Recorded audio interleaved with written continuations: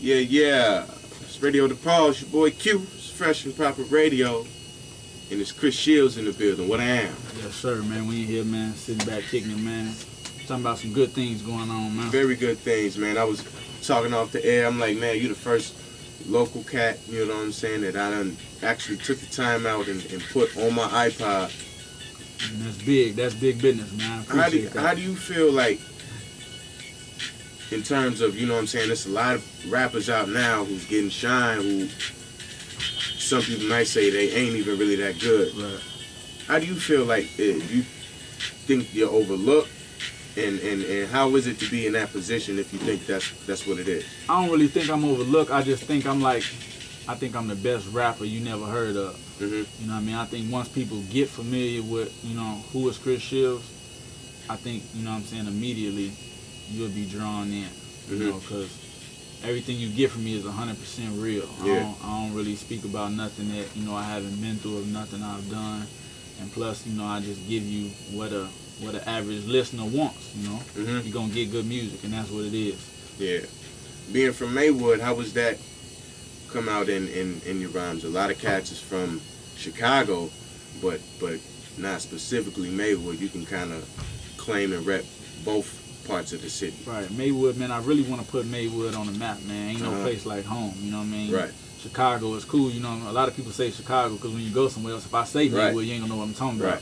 But, you know, I definitely feel like, you know, I don't even want to say I've gave Maywood a name, because that just, nah.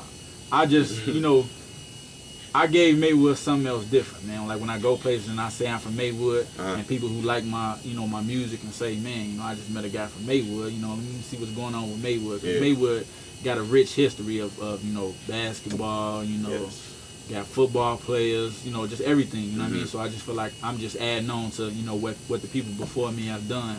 Like my man Tony Bangs, man, I know he listening in, man. That's my good dude. You know, everybody know who Bangs is, so I ain't got to get into that. But Bangs, what up, though? You from Maywood, I just seen, you know, in the past few days, it was a track with a bunch of Maywood cats on it. Yeah, the Murder Woods Takeover. Talk about that track and talk about Maywood hip hop. That track consisted of 3 different crews: GMS, CLE, and 100 Grand. That was just something, you know, we just wanted to do something like, what was that joint called with Khaled and all them on there?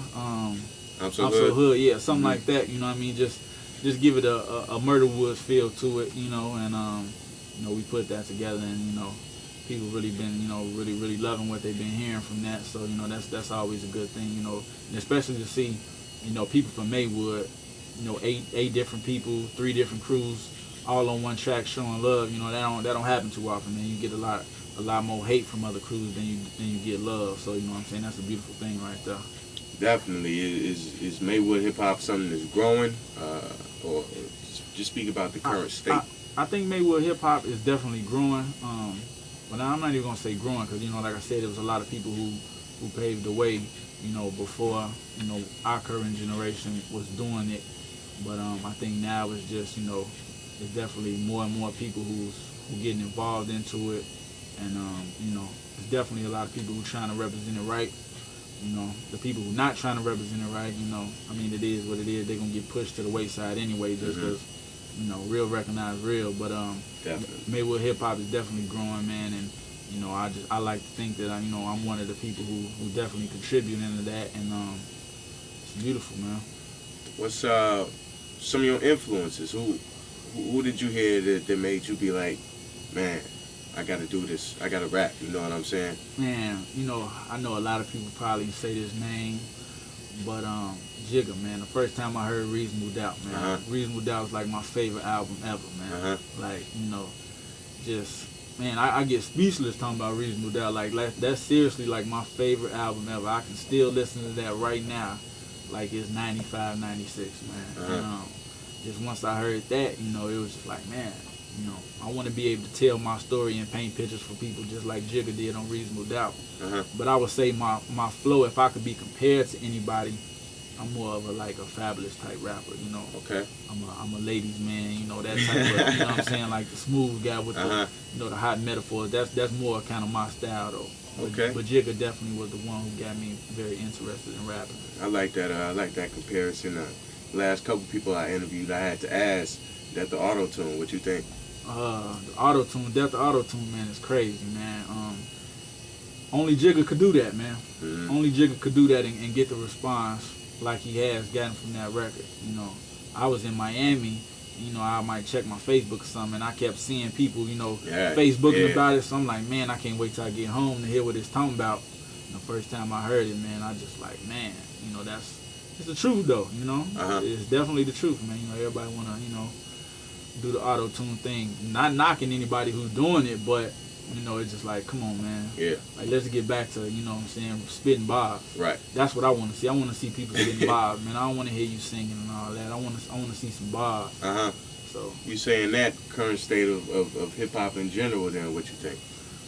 Ah, man, it's kind of crazy, man, because music is just like anything, man. Everybody gonna have their opinion on it. You know, a lot of people want to say, well, man, I don't want to be a backpacker, or I don't want to be a dope boy, or I don't want to hear this, I don't want to hear that. But so, you know what I'm saying, like, you can't really say the game is messed up, or you just can't really say that, because there's gonna always be an audience for no matter what type of music it is. You know what I mean? So, you know, but me personally, I would like to get back to more of the rapping and more of the raw music and more of the lyricist style, as opposed to, you know, the singing and the auto tuning and the, you know, the dance songs. And I'm not really into that. You know, I ain't an old guy, but I ain't a young guy either, you know what I mean? So that's what that is.